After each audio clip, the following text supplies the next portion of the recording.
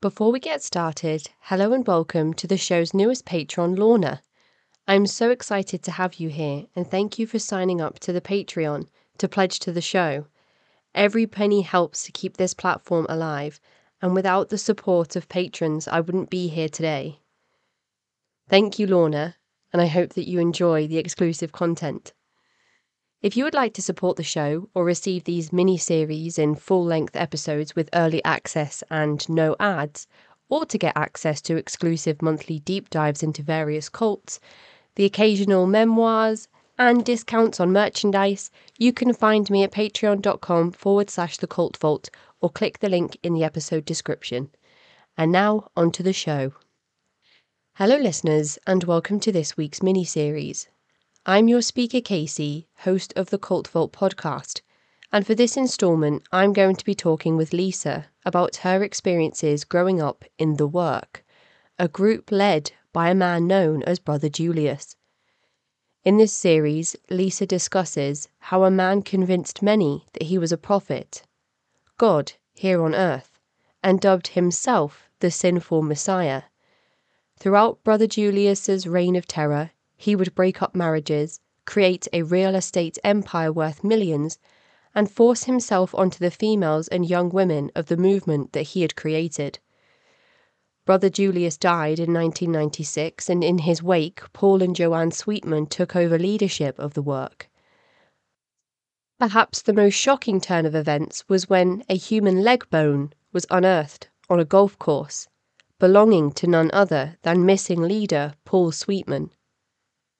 This mini-series will be in 4 parts, with part 1 bringing you information on Lisa's early life and integration into the work at a young age. Part 2 will explore growing up in the work and how things changed over time. In part 3, Lisa speaks about the various abuses, scandals and information that has been exposed in recent years regarding Brother Julius and the work, finishing with part 4, where Lisa talks us through her escape and recovery from this extremely difficult experience. I truly connected with Lisa during our conversation, and I feel very honoured to have heard her story. It takes true courage to speak out, and for that, Lisa's voice is invaluable. Here to tell us about her life in the work is Lisa.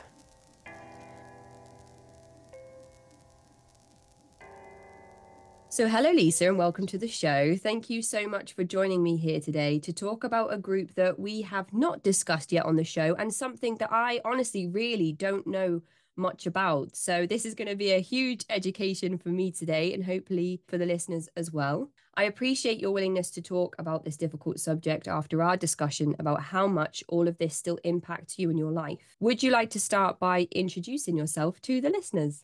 Hi, Casey, and thank you so much for having me. It's a pleasure and an honor to be on your podcast. My name is Lisa, and I live in New York, and I'm very vocal and public about my experiences being raised in this cult and everything that happened after I left. Is New York somewhere that you've moved to recently, or a place you've moved back to, or is it a big part of your whole life? No, I was born and raised in Boston, but when my mother joined the cult, we did move to Connecticut. Shouldn't say, well, I was born in Boston. I was raised more in Connecticut. And then I moved to New York in 1996. So from what you've said there, we can go on to assume that this isn't a group you were born into, but one that you and your family joined when you were a child. Yes, I was 5. And what is the name of the group that we're going to be discussing today? It was referred to as the work, which was sort of short for the work of God, but it was just referred to as the work. And if you were to give us a brief summary or overview of this movement, sort of like a 5-line wiki kind of thing, what would that look like? It would look like there was a man who led a group of people, and he came to declare himself God returned, and that his mission and his message in returning was to end the world, to bring about the end of the world because of sin against God. So he started as a teacher and a prophet, and as he got more, converts and realized how many people were willing to do anything he asked, he sort of, went large and said, I'm God, and how much will you do for me? That's when it started getting scary, when I started realizing that people, really thought he was God. And that was what I was raised to believe. Sorry, it's more than wiki there. But yeah, his message was that he was going to end the world and that we were his special chosen angels to help him bring this about, that we weren't just normal humans. What's the name of this individual?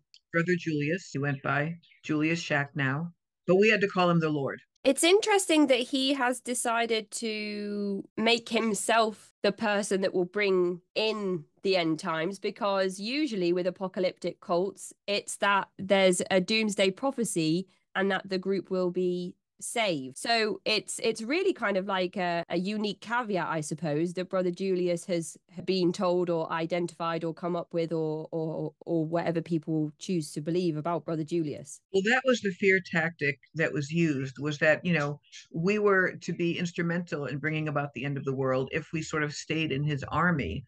But if we, deviated or left this quote fellowship, we would be among those destroyed by God's wrath and vengeance. And, the entire cult, if I had to say it in one sentence, was just very fear based, ruled by terror and fear. And, God was an angry God, and a lot of fire and brimstone. It was not a gentle message. It was all, based out of revelations, although he used the scriptures, but twisted them for his own agenda.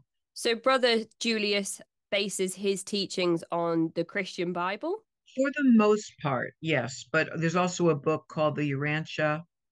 And as I found out later, he was even mixing in elements of science fiction.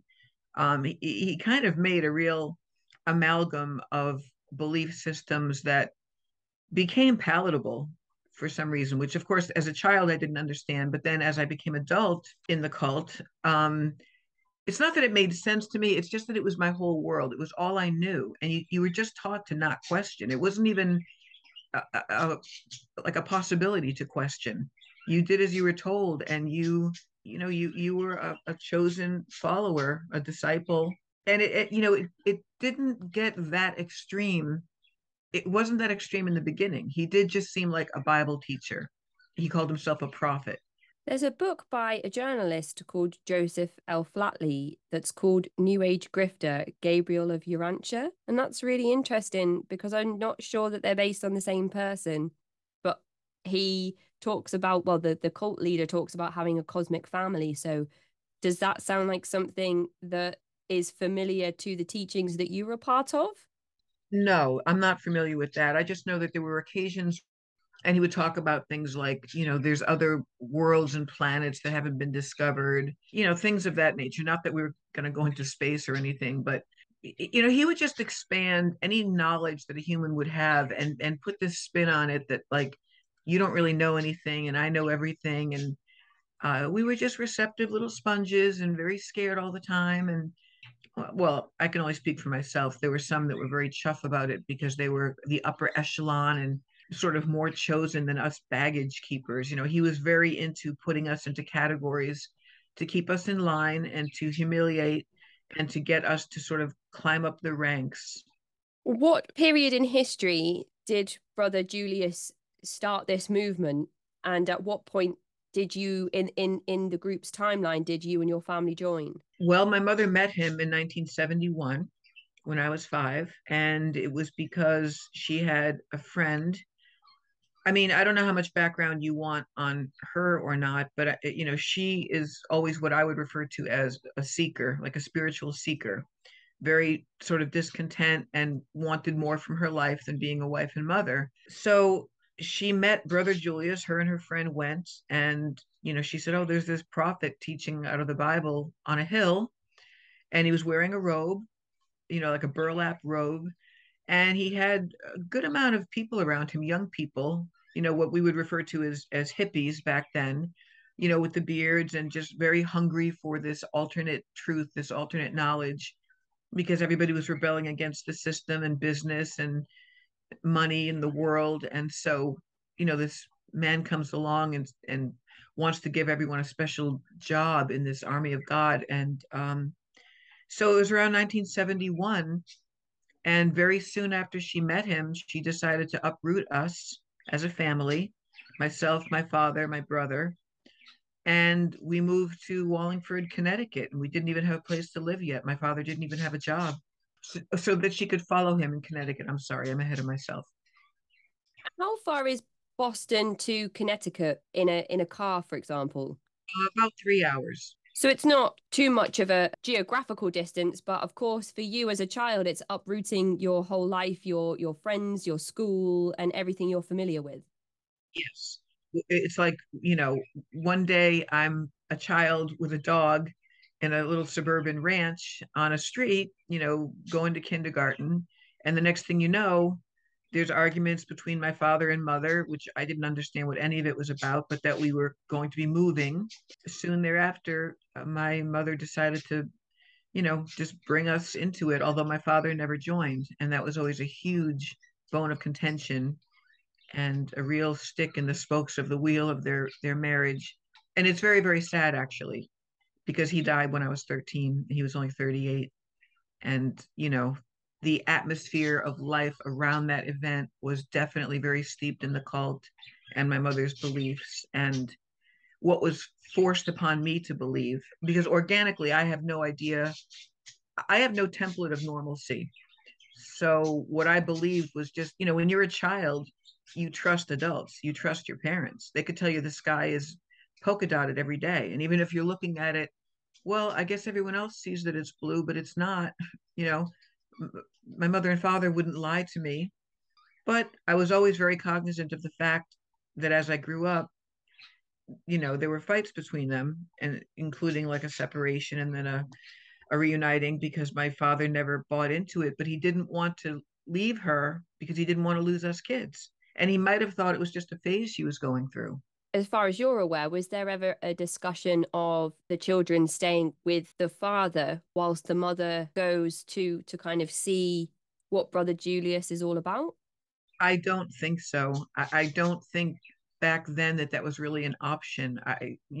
My father was a very gentle, sort of passive man, and I don't think he stood up to my mother very much. She decided this was going to happen and that she would take the children, and he didn't want to. He really never wanted to leave Boston, that area at all, because that's where all of our family are from, including my mother's family too. She left a large family to go do this, and it was very radical. It was, again, I was 5, so I was just along for the ride. But when I look back on it, I do realize how radical it was to just follow this man, because he was based out of actually Meriden, Connecticut. I'm not quite sure how he wound up in Massachusetts, but he was gathering followers. But he also had followers in Connecticut, and I think people came in from New Jersey and things like that. So your father really had two choices. It was either follow your mother and to stay a part of, your life, or to stay behind in Boston and lose the marriage and his children. Yes, I'm not sure if he would have fought for custody of us or anything. It's all sort of irrelevant right now, but I just don't think that was ever an issue that he wouldn't come with us. Maybe he thought he could talk her out of it. I don't really know. Just that it was always very, very tense, and that we all, even I missed, even at that young age, like I had cousins and a lot of aunts and uncles, and I knew on some level that I wouldn't see them very often, if at all, because my mother is a very strong-willed person.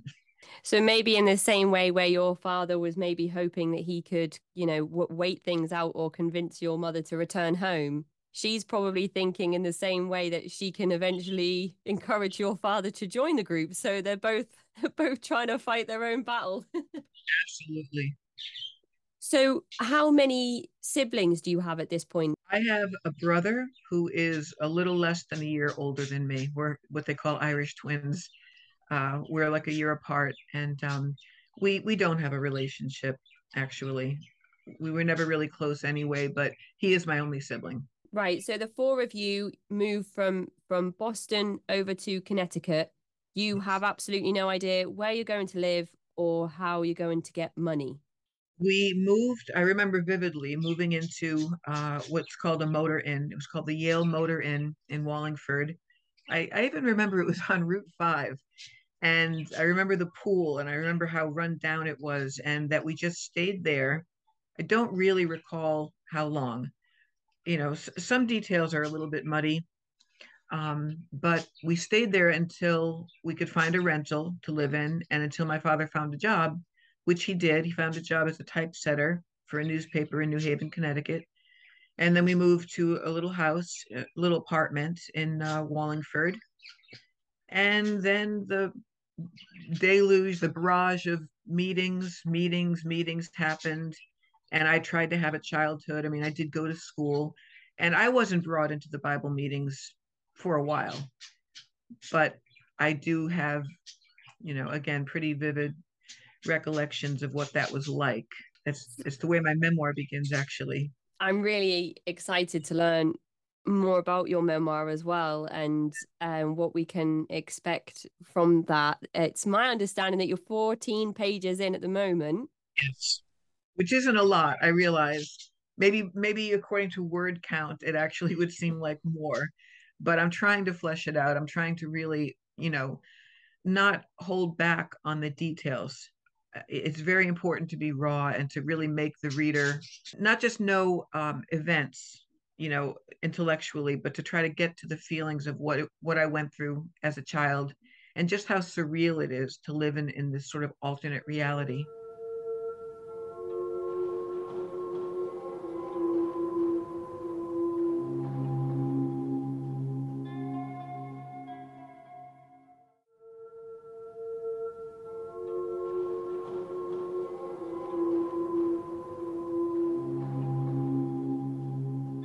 So at this point where you are at the motel, and when you described it, I don't know if you've watched Ozark on Netflix, but that's kind of what I was picturing. There's like a motel there with a small pool, and that's kind of It what. was it was just dingy. The word that comes to mind is just dingy. And my brother and I would like to swim in the pool because that's what kids like to do. But I just do recall that it was dirty and very just depressing. Because again, I went from a suburban.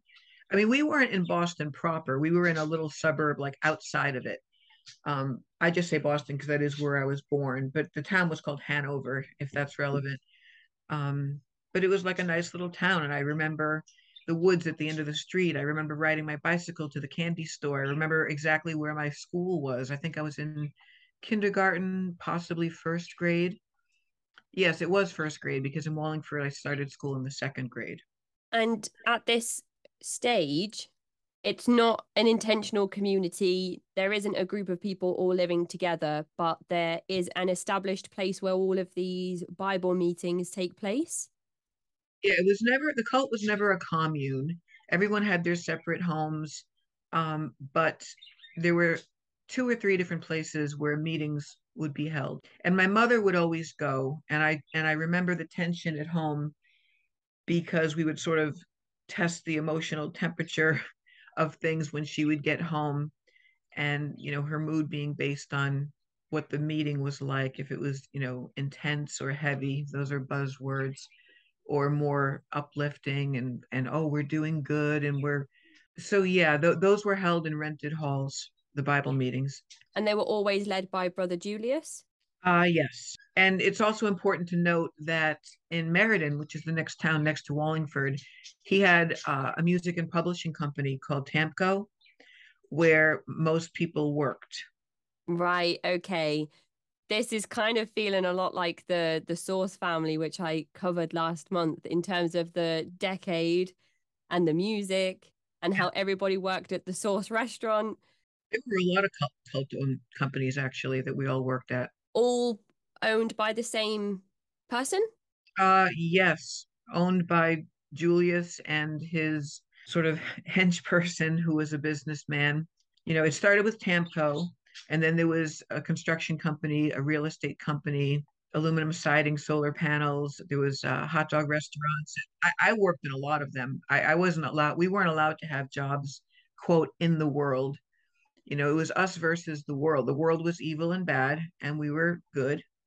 And like it says in the Bible, be separate, all that stuff. So if Julius is using the money that followers are bringing to him to purchase properties. He's then creating businesses that his followers will be employed at to create more of an insular environment, but also means that he isn't needing to outsource anything like carpentry or an electrician or a plumber because he's creating all of these businesses that take care of all of that. Every business was completely internal. I mean, except for rare exception, people from the outside weren't coming in to work for the companies. I think the initial money, perhaps for the real estate agency and the construction company, came from investments from this businessman named Paul Sweetman. And to be honest, I don't know a lot of sort of the business or financial background. I just know that that was the cornerstone of how people got jobs and how eventually it became a multi-million dollar corporation because people were selling real estate. Everything was huge in the 80s, building boom, and everyone just, slaved away, either a real estate agent, a construction laborer, or I worked usually as like a receptionist or a cold caller, but I remember a lot of years working in a hot dog restaurant.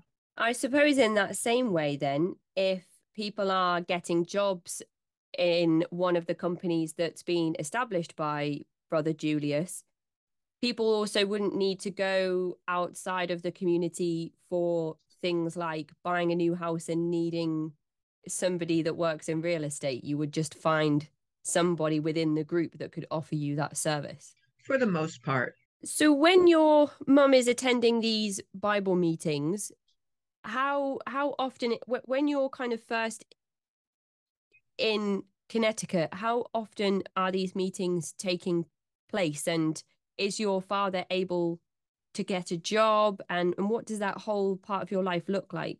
My father worked third shift at a newspaper as a typesetter, and my mother was a housewife who, she would go to a lot of Bible meetings, but she was also working at Tamco, which is the name of the Anointed Music and Publishing Company, and she worked as a proofreader. And I think she was an artist. I think she did some illustrations, and we're talking about gigantic books. It was like a set of like big encyclopedia books called Walk with Me, Walk with Jesus.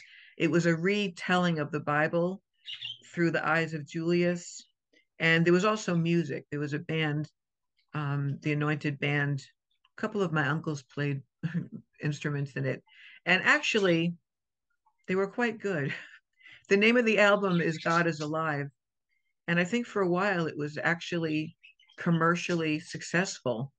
Did Julius use his music business to generate his propaganda? I think it became very attractive to young people, seekers of knowledge and wisdom, and people rebelling against their families or conventional religion. And, what's more attractive than, oh, well, we're just working, publishing books, and we're learning truth about Jesus and God. And because, again, at this time, he's not calling himself Christ returned. He's a messenger, he's a prophet, he's enlightened. He has a calling, and he's trying to tell us that we have callings. Um, but yeah, people were interested in the music and just the fellowship of it, the idea that, we were all the same and the world was bad, and suddenly everything made sense in this group, which of course in hindsight it was insane, but things make sense when you're in a cult. You don't know you're in one till you're out. That's the irony. So your father manages to get a job at the local newspaper. Yes. Is he the person that is in the home in the mornings before you go to school and once you return home from school? He worked third shift and he slept during the day. And, me and my brother were under pretty strict orders to not wake him up. Don't poke the bear. So I do remember a lot of time just alone. I mean, I was going to school and my mom was doing the required things. I mean, it was like normal on the surface, cooking and cleaning, and she would have a lot of friends from the cult over, sort of de facto aunts and uncles for me. These were all just people that were in my life as a regular thing, but there was no outside life, which as a child, I came to realize later was abnormal to not have a life outside of this group. And well, why is having friends over bad? And why, you know, children should not see other children as being evil or threatening. It shouldn't even be in our mindset to think about good and evil, really. And I do remember when I would sometimes sneak people in, um, being very embarrassed because my mother had so many photos and pictures of Julius around the house. And people would say, well, who's that? Oh, well, that's, our preacher, our teacher. I played outside a lot. Trust me. I played outside in the yard with my little stuffed animals, my little plastic figurines. And I was a very dreamy, sort of imaginative kid. I read books like crazy, and I just would always try to escape. I would escape something I didn't really know I was escaping, just that I always felt very scared, very sad, very estranged from normalcy. Just didn't really have much of a relationship with my mother. I'm sad to say, I'm regretful to say, she's still alive and everything, but that ship has sailed. I mean, that severance, that severing has occurred, and we are estranged. We speak maybe once a year, once every 6 months, as like a very mild catch up, but it's not like a mother daughter conversation, because things have turned back around into conversations about this group, which she still believes she met the Christ, and she still believes her mindset's the same. And I refuse to broach that topic anymore, except in this way. I'm not going to capitulate to these crazy beliefs because I was abused, and I saw abuse, and it has a ripple effect, and it stays.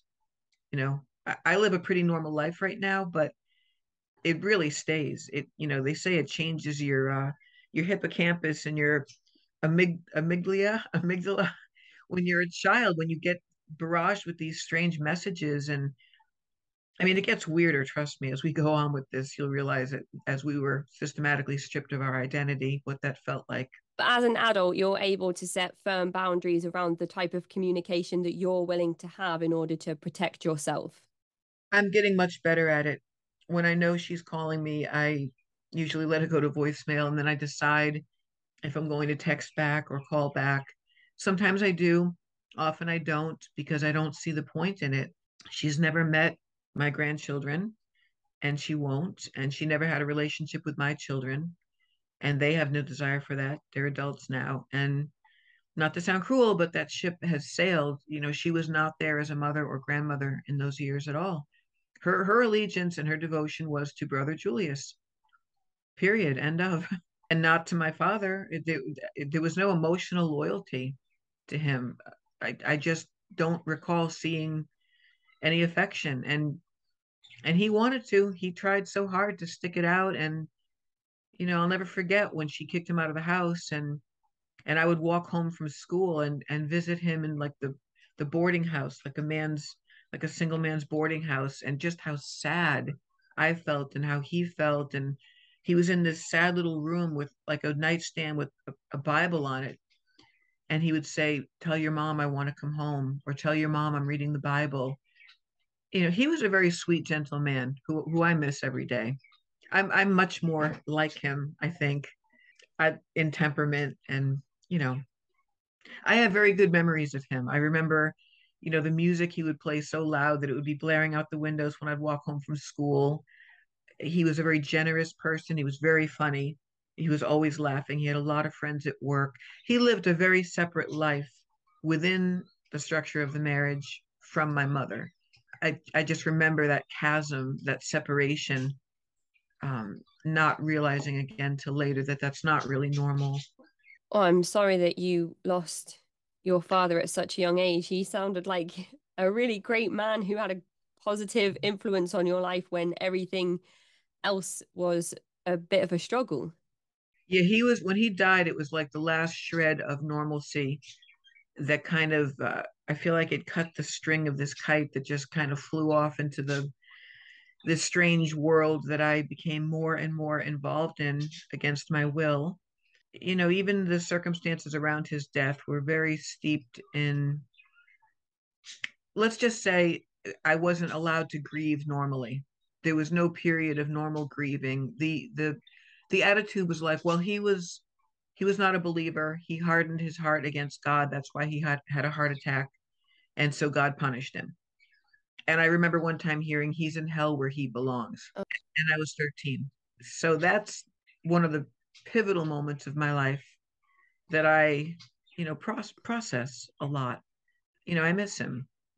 So, I was pretty close to him as a 13-year-old. He did more things with my brother, little league and bowling and things like that, paper routes and but he was very sweet with me and we had some good talks and he was just always very gentle. My mother was the yeller and my dad was always trying to pacify her. I just remember his low sort of deep voice always just saying like calm down, settle down, quiet down, you're going to scare the kids. And or sometimes would be at the dinner table and my mother would be in another room and we would hear her like shaking in the spirit as they call it, and like the ceiling would vibrate. And I remember my father looking up and saying to me, well, your mom's just doing her thing. Carry on. Keep eating. Yeah, like he was always trying to smooth the waters, which were so turbulent all the time. I didn't understand why inside of me I was always nervous. We were taught to fear this man, you know, that something bad was going to happen if you didn't fall into line. so after the passing of your father, you're really funneled into the activities that your mother has been taking part in for the last sort of 8 or so years at that point.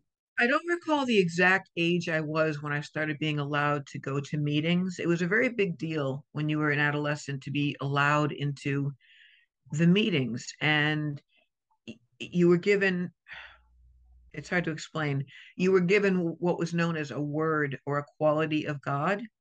You weren't allowed to use your regular name anymore. And but it was like a happy thing. It was like an exciting thing.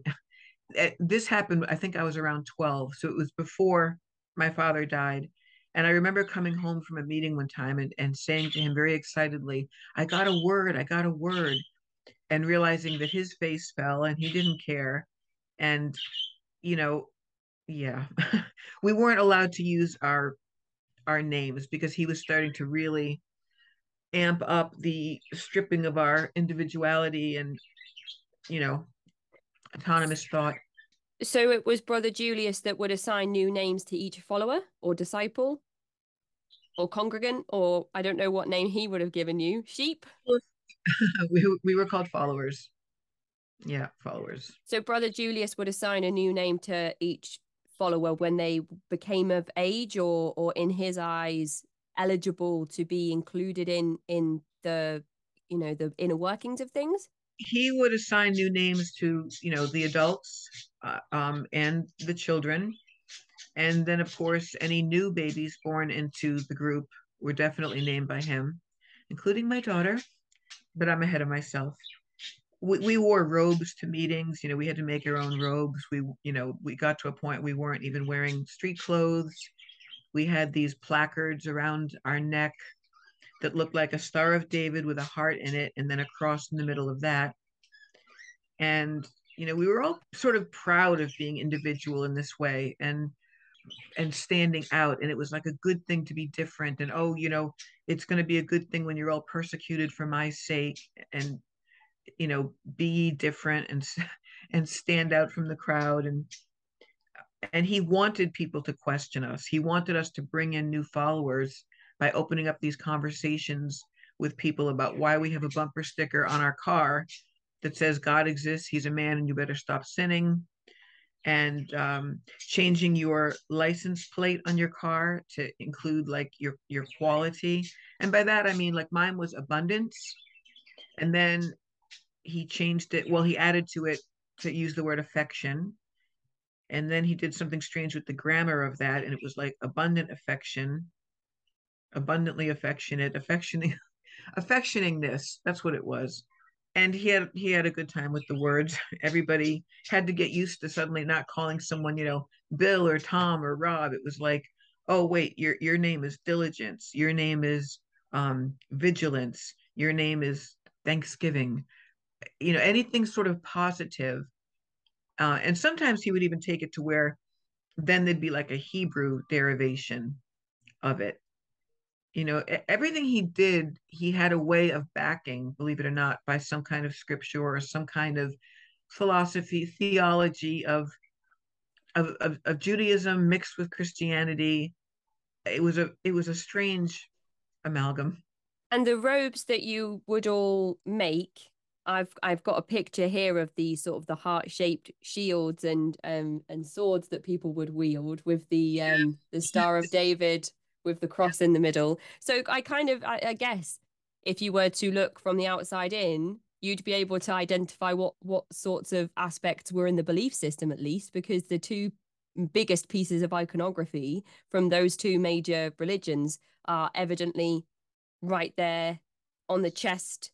I think with any idea of wearing a uniform is to promote obviously uniformity and no more individualism, and it puts you in a mindset of you're part of a group, you're part of um you know and I don't know what the blue band on the bottom signified. I do remember trying to learn to sew and make my own white robe with a blue border, and then how excited I was to get my own wooden, whatever you want to call it, a plaque, a necklace, a pendant. And again, being too young to even know what it really meant, but just knowing that it was important to be a part of this and to please my mother and to just, go along. You're just kind of swept along this strange river.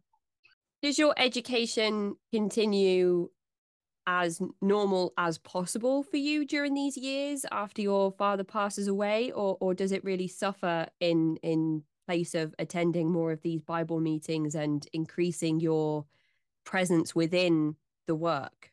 Education was something that was tolerated as far as, like we weren't regular humans. I mean, that was the thought process within the cult.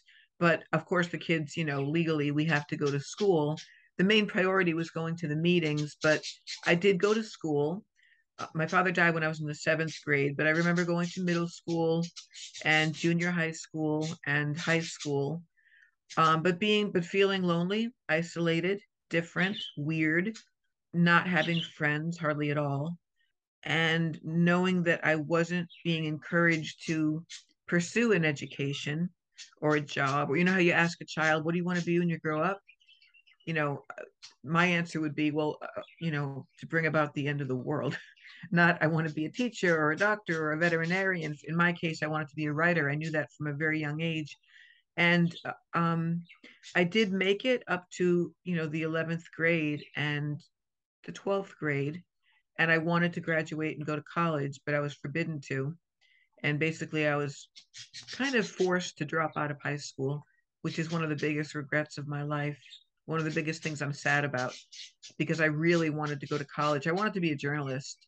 I wanted to do something to do with words and writing. And, Julius, I remember meeting with him at this big, long wooden table and him banging his hand down, like on the table at me, you'll write for God, he would bellow. You're not going to go to college. I know what college girls do. And then he used a slew of profanities. And, I was, quote, pure at that time. There was nothing going on. I mean, we weren't encouraged to date. You had to date within the work, and you had to marry within the work, and Julius had to approve everything you did. My marriage was pretty much arranged, and my first child is a product of that. That is the end of part 1 of this mini-series. If you would like to get weekly episodes in full length, early access and ad-free, you can sign up at patreon.com/The Cult Vault. In part 2, Lisa explores her life growing up in the work, with part 3 looking at various abuses and scandals within the movement, and part 4 exploring Lisa's escape and recovery from the work. If you'd like to get in touch with me, you can find me at cultvaultpodcast@gmail.com or follow me on Twitter and Instagram @cultvaultpod. I'm your speaker Casey, host of the Cult Vault podcast.